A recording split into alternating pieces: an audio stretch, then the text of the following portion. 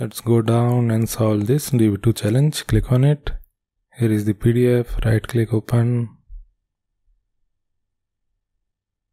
Continue reading. First we have to download the JDK. So go to this link. Then we have to choose a version. Select OpenJDK 8. So here is OpenJDK 8. In JVM select hotspot. In JVM we have selected hotspot. Then go to Windows and select first checksum. So operating system is Windows 64-bit, and here is the software that we have to download. So we have to go to adoptm.net to download this. Operating system Windows, architecture is 64. Here is the MSI, click on it and download. You can see the download has started. Then we just have to install it. Go to the downloads folder. Here is the MSI file, double click, then just install it.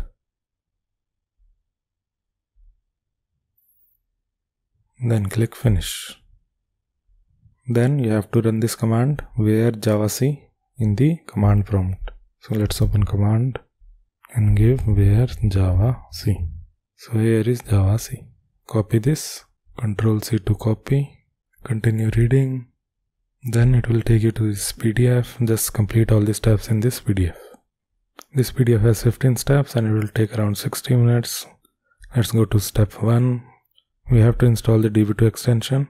Go to the extensions tab and search for IBM DB2 for ZOS. Here is extension. Search here IBM DB2 for ZOS developer and click on install. It is now successfully installed. Then in the step 2 we have to install Java. We have already done this. After installing, it is telling us to navigate to VS Code settings and search for Java in the search bar. There should be entry for DB2 under extensions that you can click and provide the path for Java runtime. So let's go to VS Code. Let's go to settings. Here is settings. Then here I have to search for Java. So let's give here Java and press enter. Here I have to give the path for Java runtime library. Here you can see DB2 for ZOS developer extension Java home. Specify the path of the Java directory. So here I have to give the location of the Java that I just installed. We have to give the location that we got using where javac command. So you have to give this location. You do not need to give the full location, just give till here before the bin. If you give the full location like this, then the connection to the DB2 will fail. So only give till hotspot like this. Same way in Z Open Editor also you can give till hotspot. That's it. After that go to step 3. We have to go to the DB2 extension. Here's the DB2 extension. Click on it. Here we have to click on the plus sign for DB2 for ZOS connection. Click on plus. The location is $C. So give here $C. Host name is given here 204.90.115.200. Give here host name. Port number is 5040. Give here port number. Then give here user ID and password. User ID is Z15260. Then give password. Then save password. Click on finish. Let us now try to connect. And you can see successfully connected to the $C. From here we can connect and disconnect. This is connect button, this is disconnect. So you can see now successfully disconnected. To connect, click on here. Connect. So you can see connected. Successfully connected to $C. Then create a new folder on your machine and name it DB2 challenges. So let's go to our desktop. Let's create a new folder on desktop. New folder.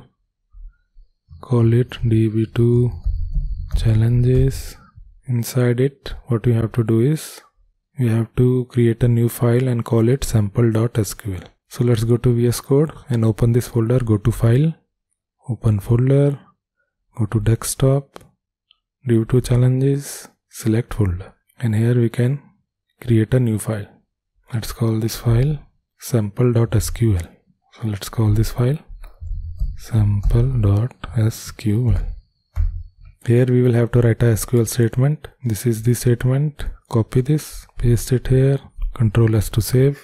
Then select this query and right click, run selected SQL. And this is the output of the query. This is employee number, first name, mid initials, last name, working department, phone number, hire date, job and education level. So this query gave this result. Status tab is telling us whether it ran successfully or not. Return code 0 means successful. This is the query that we ran and this is the result of the query. Step 5 is telling the same information, so you can read it. Let's go to step 6. In step 6, it is asking us to see the content of the table IBM user.department. So let's copy this. Ctrl C, Ctrl V. Instead of employee, we have to give department. Ctrl S to save. Right click, run selected SQL. And here is the result. Status is 0, return code 0. And here is another table. It contains department number, department name, manager number, administration department and location. Then it is asking us to create a query so that we see this in the output. Only two columns are displayed, department name and department number. So instead of select everything, we only have to select department name and department number from IBM user.department. Ctrl S save and then run it. And you can see we have created the table successfully. It is exactly the same as shown in the screenshot. In step 7, it is asking us to run this query. So let's run this query. And here is the first name of all the managers in the company. These are the 7 managers: Michael, Sally, John, Irving, Eva, Eileen and Theodore. Step 8 is also telling the same thing. You can read it. Let's go to step 9. In step 9, it is asking us to create a query that will count the number of employees that are managers. So let's create this query. Right click, run selected SQL. So it is showing us 7. There are 7 managers, which is correct. Step 10 is telling us about joins. You can read it. Let's go to step 11. Step 11 is also telling us about joins. It is telling us how we can join two tables together. And this screenshot is an example of the join. Step 12 is telling us about group by clause, which is used to group common values together. This is used for aggregate functions such as count, sum, average, maximum and minimum. So you can read about it in the step 12. Step 13 is telling us about maximum and minimum function. You can read it. A screenshot is also given. Then let's go to step 14. The real challenge is given in step 14. We have to query the maximum compensation in each department by department name.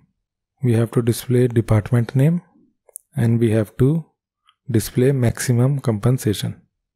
So we have to group all the departments together and we have to sum the maximum compensation of each of these tables. So there are two tables. One table is employee, one table is department. So let's see both of these first.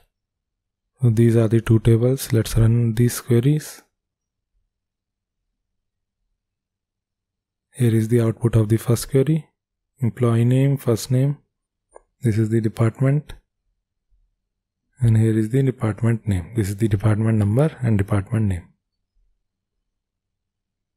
Department number is given here as well. So both the tables have department number which is common. One is called work department. One is called department number. So we can join using this column. Department name can be taken from here. This is the department name. And here is the salary, bonus and commission of each person. So what we have to do is, we have to sum all these three together and we have to check the department number. All the employees which belong to A00 will be added together. This is A00, this is A00. So the salary, bonus and commission of this A00 will be added together. So let's do this. The query will be very simple. It will be select. We have to show department name. So let's give select department name from the table IBM user dot employee and IBM user dot department, where department name is same. So where department number is equal to, so where department number is equal to work department. So work department. And we have to group all these by the department name. Group by department name. And also we can give order by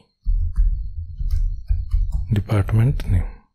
So department name is complete, and also we have to show maximum compensation. For that we have to add 3 columns. Maximum of salary, bonus and commission. Maximum of salary plus maximum bonus plus maximum of commission. As we give here max compensation. So select department name, maximum of salary plus maximum of bonus plus maximum of commission as maximum compensation from IBM user employee. Let's give this table name. Let's give this table name E, and let's call this table D. So department number is in this table, so let's give here D dot department number, and this is in E. Instead of and we have to give comma. So this will be our final query. Let's run this. Right click and run selected SQL. Here is the maximum compensation for administration system. This is information center, manufacturing system, operations and so on. After we get the output, download it as .csv file. This is the output.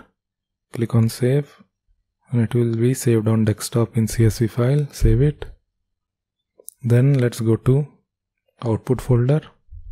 Here is dataset. Let's go to output. Here is the output. We have to upload this member and rename it to DB2 out. So let's upload this. So right click and upload member. Here is the CSV file. Click on it. Then rename it to DB2 out. DB2 out. Then go to public JCL and check SQL and submit the job. Here is public JCL. Go here and go to check SQL. Here is check SQL. Right click and submit job. Job submitted 8421. 8421 condition code 0. So the challenge is successfully completed. Let's go to the website. Go down, challenge complete. You have successfully completed the advanced SQL challenge. That's it. Let's now close all this. If you like my videos, then you can support me by buying my mainframe course. After buying this course, you will get 19 hours of mainframe training. This course will teach you COBOL, JCL, vSAM, TSO, ISPF, Unix System Services and CICS. You can watch the free preview before buying my course. Make sure you buy the course using the referral link in the description.